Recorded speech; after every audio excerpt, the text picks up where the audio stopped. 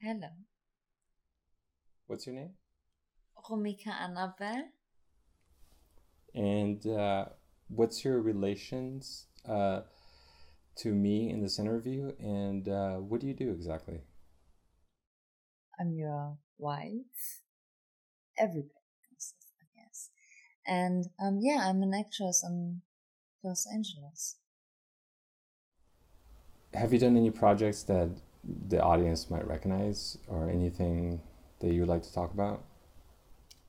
Yeah, Grace and Frankie. I was in one episode. Thank you so much. So- This has been really productive. And Margie, you are hysterical. I adore you. So good to get an early start. Who is Margie? So I guess I should preface this interview by saying that it's very unusual to have a husband interview his own wife. But the thing is, you experienced something firsthand that I did not. And I thought it was very important that the audience should hear from the firsthand experience from the person who had this happen. So what was it that you saw a month ago? A remote viewing session. Before the Bilderbergers met, and everybody knew that this meeting was announced 48 hours before, what is very unusual. And I watched a remote viewing session. You mean, so what happened in the remote viewing session? The person who remote viewed did not know what she is actually going to do. As I understand, she got a number.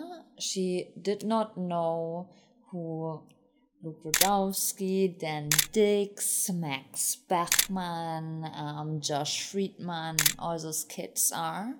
She didn't know that she is going to remote where the next Bilderberg meeting is going to happen. Is there anything from that session that specifically sticks to your mind when you remember What she said? Yes. Yes, there was something very specific but sticked in my mind. And she said she saw a creature with horns. She couldn't really specifically say what it is, if it's a sculpture or if it's a logo or whatever, but she said the horns and wings. So I guess the audience is probably wondering what we must be talking about when we discuss remote viewing and Bilderberg. So just to backtrack, about a month ago, what was the channel that you saw this on? WeAreChange NL. So that is WeAreChange Netherlands.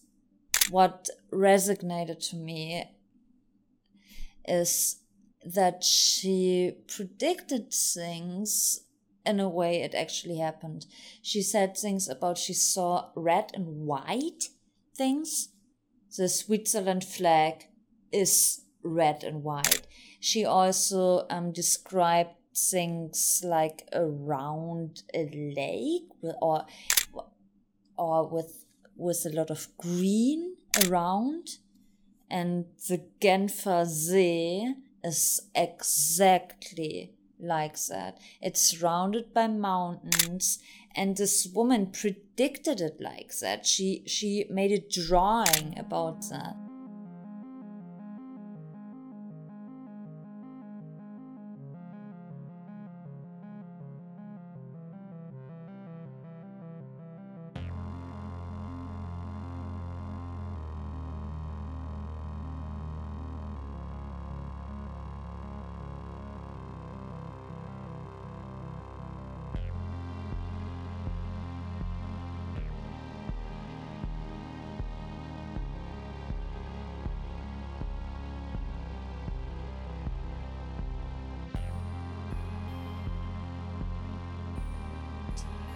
And yeah, and she said that she saw like a creature or whatever. She didn't really say it's a creature. She just saw that there's something with horns and wings or something like that. So when did you first find out about this idea that you had seen a remote viewing session? Before. Month ahead of time. So I figured it out before the Bilderberg meeting happened, or before it was announced where it's going to be. I would say it's like 1.5 months ago.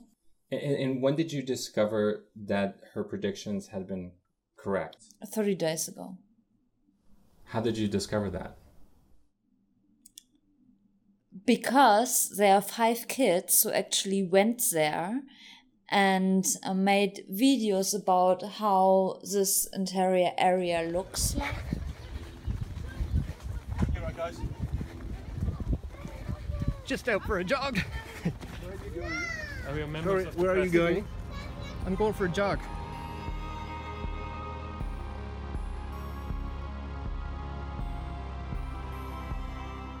How did you feel when you first saw this happen? When you saw what was a remote viewing session essentially manifest before your eyes?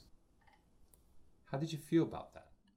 I was shocked that's actually real.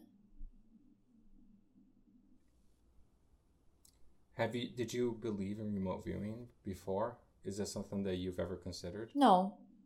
Really? I'm actually genuinely surprised.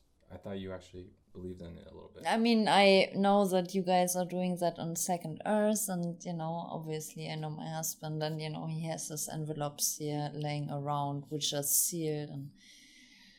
And but I didn't actually consider that it's so real, that it's something inside you what you can take out of yourself and predict something else.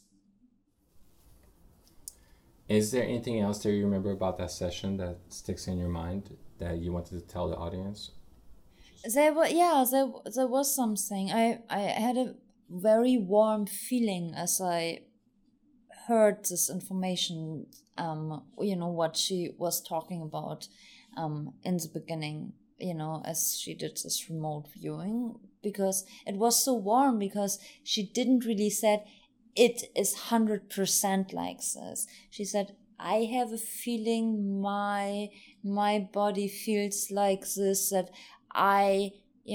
they're very powerful people, but I'm not feeling comfortable around them. So she really talked about her feelings, how her body or spirit is kind of getting this information in her mind.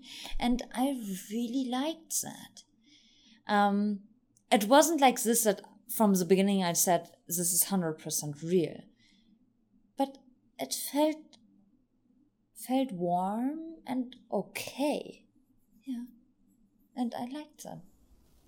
When you first saw the Bilderberg group, I guess it was in, was it WeAreChange? Was that the first time you saw it in? I'm guessing here, I'm not sure, 100% certain. What, about the Bilderbergers? Yeah, or was it Josh Friedman? Or when was the first time that you saw it? That about this year's Bilderbergers meeting, I figured out, I think, on WeAreChange. WeAreChange? Yeah. And when did you figure out that it actually matched your remote viewing? Was there something specific or anything that happened that... I'm not quite sure if it was on Dan Dick's show or on Josh Friedman's, but they showed the Montreux Palace Hotel and a Swiss flag. And then it clicked in my mind. Red and white. And they showed it, and I said, what the fuck? She said something like, I'm seeing red and white, but I'm not really sure how I can put that together. But I think this was a moment for me. And it was just, like a 1 second thing. But, yeah. Is there any last thoughts or any, just anything in general about this experience that that we haven't covered that you might want to express to the audience? I think it's very courageous from this young journalists that they are going there without any funds from big legacy media and covering this by themselves. Hey, why? Hey, look. Why are you touching? We're press. Press. Media. And I love that. I want to encourage all of them. I think that's great. All right. Very proud of them. Keep going. Well, I'm gonna say I'm very.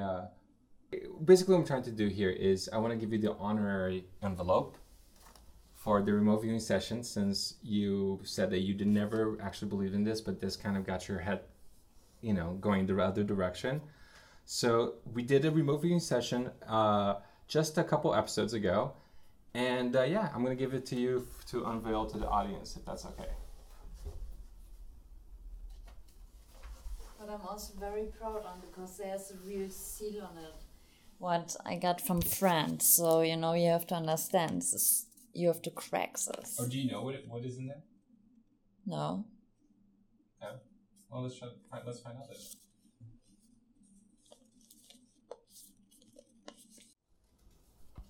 Uh-oh.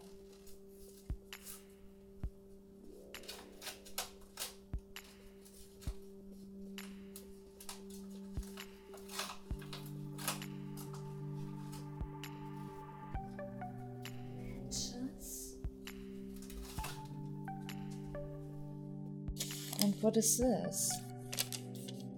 This has two sides. Okay. You see the images on two sides. So we have a bottle of milk, it looks like. And is that food or? Both of them look like a peanut. I'm not sure if I'm going to have to cut that one off, but okay. I just wanted to thank you ahead for being, courageous enough to talk about your experiences. And thank you for helping us out on Second Earth. Remote viewing. Bye.